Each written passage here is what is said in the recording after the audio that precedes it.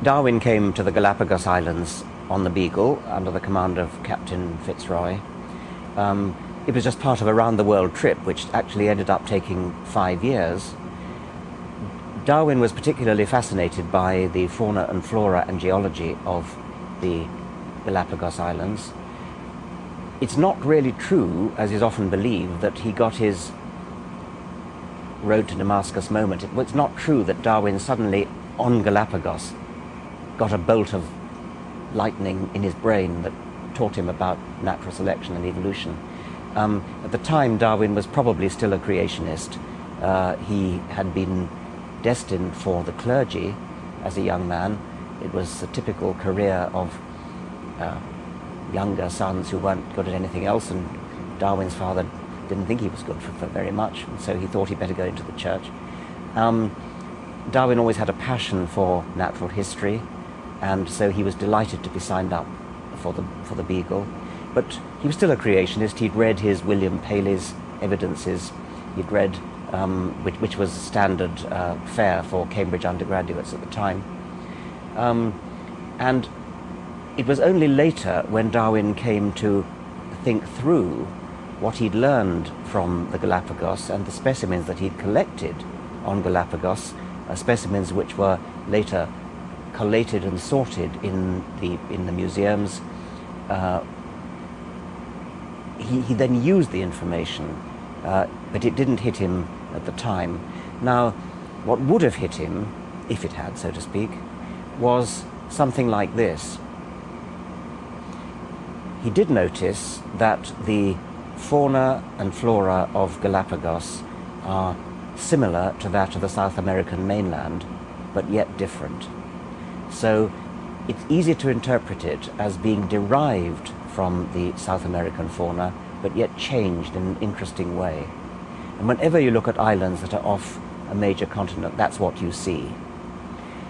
On the evolutionary worldview, that's easily explained as the animals get occasionally blown across or drift across from the mainland onto the island. When they get to the islands, they then have the opportunity to evolve in a different direction without being swamped by gene flow from the continent.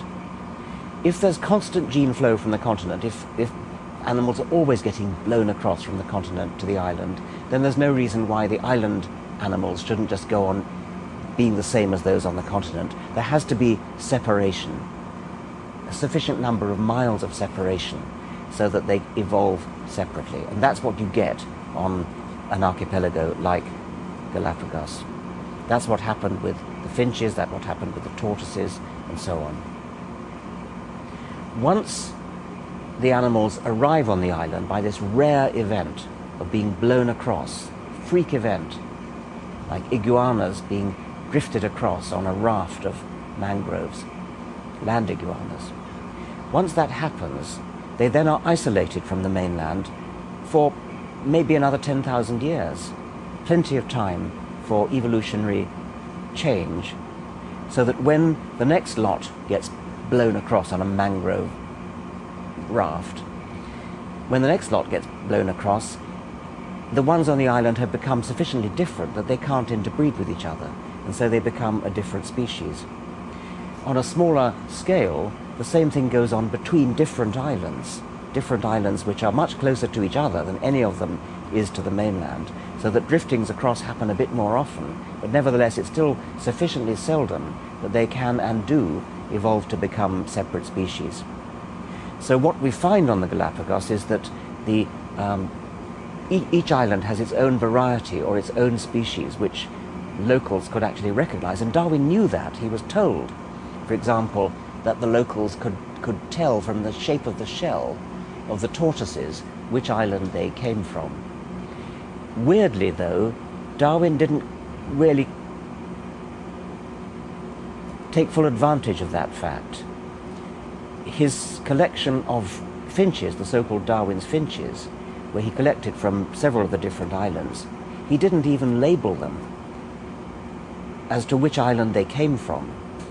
And it's a sort of irony in a way that he had to borrow Fitzroy's specimens, because Captain Fitzroy, the arch creationist, had also collected birds, and he had labelled them.